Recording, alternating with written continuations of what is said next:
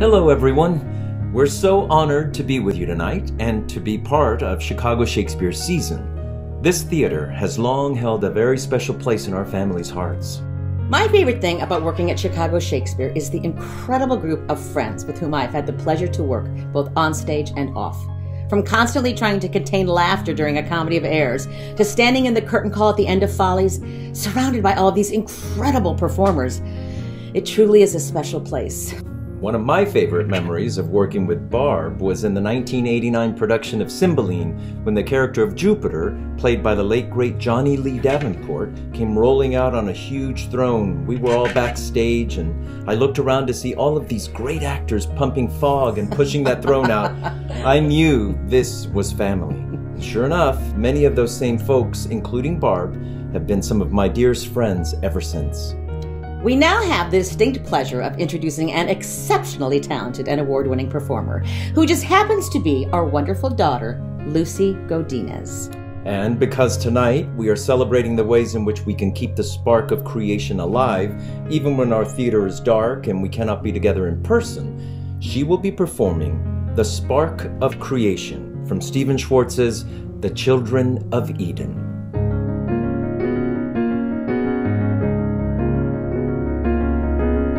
I've got an itching on the tip of my fingers. I've got a boiling in the back of my brain. I've got a hunger burning inside me, cannot be denied. I've got a feeling that the Father who made us, when he was kindling the pulse in my veins, he left a tiny spark of that fire smoldering inside. The spark of creation is flickering within me. The spark of creation is blazing in my blood. A bit of the fire that lit up the stars and breathed life into the mud.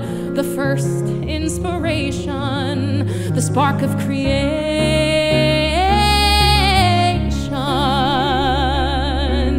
I see a mountain and I want to climb it.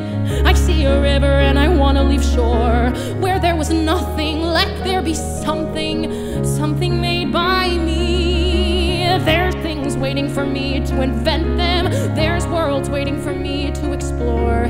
I am an echo of the eternal cry of let there be. The spark of creation is burning bright within me. The spark of creation won't let me rest at all until I discover, nor build or uncover the thing that I can call my celebration, the spark of creation.